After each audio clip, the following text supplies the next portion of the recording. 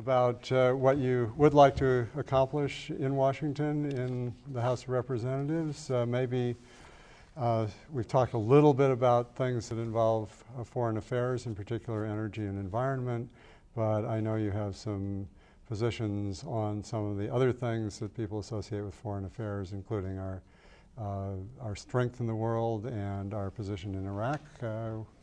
Well, I think the Iraq issue is always is one on the top of everybody's list. It may not be now, the economy may be, but let's start with Iraq. I think that, we've lost almost 4,000 troops there, and it's very sad that they sacrifices that they've made. But I just think it would be wrong to leave Iraq other than with honor. So my motto is leave Iraq with honor, not haste.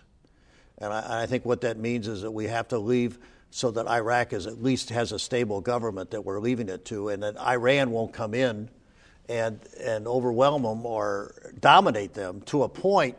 And I think the real point that really hasn't been stressed in the media is that if we leave too soon and we lose, and Iran becomes the controlling force in Iraq, that they could dominate the oil supply from the Middle East. And we get, about 20% of the world's supply comes out of there. And if they cut that supply off, the effect on the United States economy could be so dramatic. I mean, the price of oil, is now $110. It could skyrocket even higher. And I think that you're looking at gasoline prices that would jump immediately to $5 to $6 a gallon. I mean, that's my personal estimate. That's not, I don't have any scientific. But when you reduce the supply by 20%, I think the price is going to jump, close to that.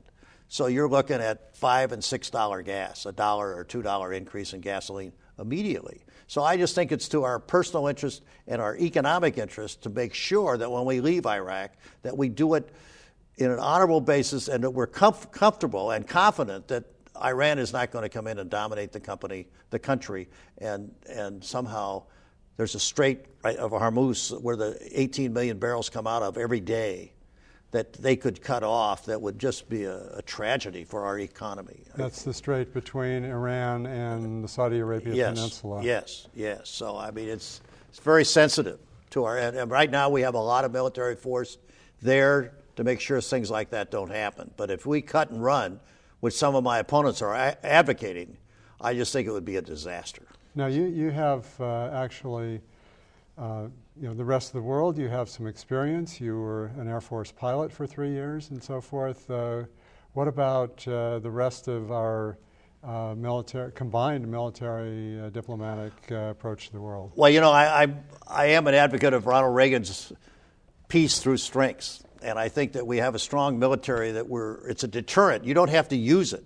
But, I mean, Ronald Reagan built it up, and we won the Cold War without ever fighting.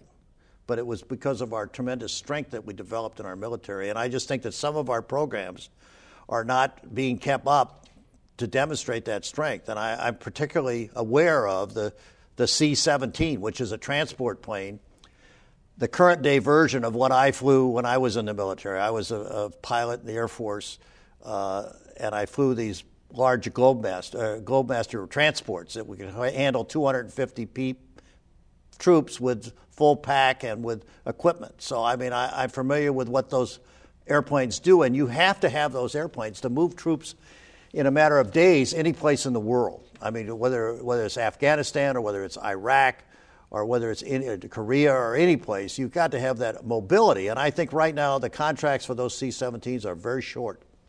And every year they come up and they renew them. But, I mean, it's how they maintain a supply chain with only a 1 year forward purchase. It's a challenge, and I would work hard on that program, and I'm sure there's a couple others that are in the similar situation. So I think that I would make sure that I worked with whatever agency or whoever to get those programs so they're viable on a long-term basis. Well, let's come back to the United States. A moment ago I asked about transportation because you do have some real contributions there, but maybe you'd like to go on to that or some more thoughts about our economy and keeping people with opportunities for jobs and so forth. Well, I think staying with the economy for a minute, I think, I'm a CPA by background and a businessman, and I think what I bring to Congress would be the practical aspects of balancing the budget without increasing taxes. I mean, everybody says, well, you can't do that. I mean, you got to raise taxes if you're going to balance the budget. And I think that the big costs are Social Security and Medicare. I mean, those are the third rail for most politicians. But when I go to Congress, I'm going to be beholden to no one. I mean, I am my own man. I mean, at my point in life, I've had my business career and I've had my public service. So when I get there, my goal is going to be to balance the budget without increasing taxes. And I think we got to look at Social Security. I think we can do it without jeopardizing the benefits to the current seniors. Now, I'm not talking about the future seniors may be different, but the current seniors would not be jeopardized. But I just think we got to do something because that's 40 to 50% of our budget are those two programs, and they continue to grow.